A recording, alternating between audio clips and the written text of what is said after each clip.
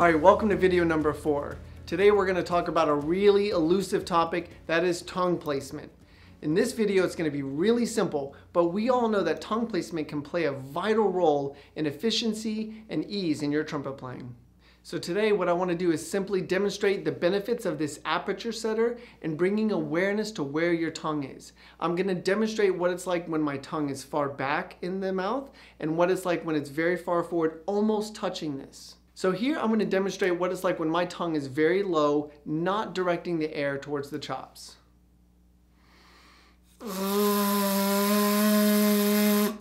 In that sound, it sounds big and diffuse, and you might think, that's what I want, there's a lot of sound. But on the trumpet, that doesn't work. It's going to be too much air, too diffuse. Here's what it sounds like when my tongue is placed. I actually touch my tongue to this when it's inside the mouth. And I direct the air directly towards the chops. And I want to explain to you why this is vitally important in you finding focus in your aperture. Here's the tongue placed very far forward.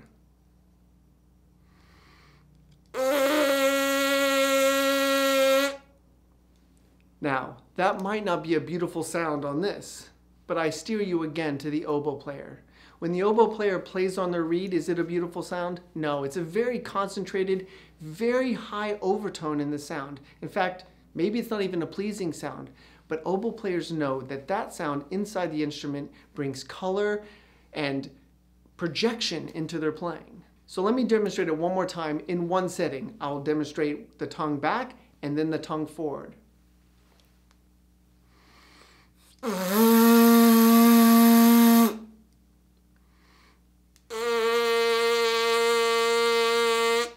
And the final point I want to make about tongue placement is that how can the tongue placement encourage you to have focus in the chops? Well, if the tongue is placing this and trying to steer the air to something like this, then the chops have some goal, a tangible goal. It's like, here's where the air is directed. If the tongue is far back and the air is diffuse, then the chops sort of have this big target. So having a focused airstream with the tongue placed forward, almost in the position of about to say the, can really help promote you putting work in the right place to create focus and centeredness in your aperture. All right, one final point here about tongue placement. We all know that this is vitally important in trumpet playing, but it's one of those areas that can be elusive, like what is my tongue actually doing? The aperture setter will help sensitize where that placement is. And then it's your job to maintain that form, but that's what the tool is for, is to help you help remind you where that is. So let's think, for example, maybe you have some fast tonguing passage and you feel like you're very focused in your aperture. That passage will still be really sloppy if your tongue placement is too far back, because you're trying to get a big old fat airstream through a focused aperture without any direction.